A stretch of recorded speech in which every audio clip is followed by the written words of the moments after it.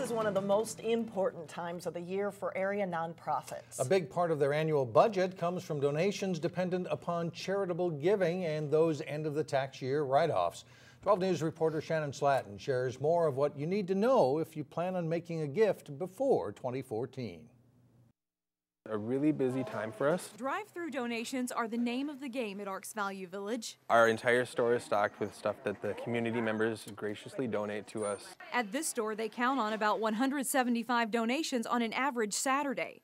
By the end of December, those donations soar to more than 300 per day. We're dependent on the great donations that everybody gives us to raise as much money as we can for our organization. Those donations go to the sales floor where the price helps support people with disabilities. I think that's what we rely on most, is just good people who have some extra to share. Hands have been busy at Second Harvest Heartland too, with volunteer shifts full and donations coming in.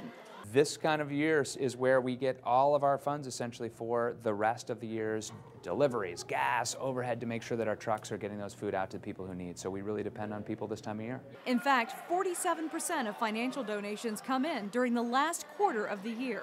This is the time of year where so many of our neighbors are thinking of their other neighbors, particularly those in need. While donations in kind are appreciated, here, dollars go further. We're able to make a dollar go a long way. A dollar donated to Second Harvest Heartland allows us to distribute about $8 worth of food. So there's a ton of leverage in what we're able to provide for our neighbors. The rules at nonprofits like these are simple.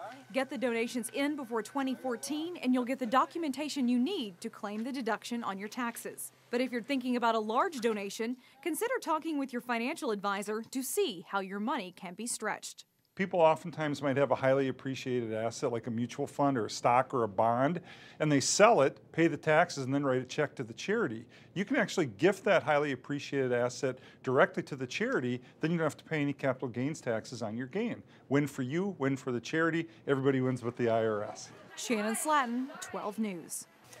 And there are some other incentives to give besides a tax break. Arks Value Village offers a coupon to donors, and Wealth Enhancement Group offers a charitable donation if you come in for a financial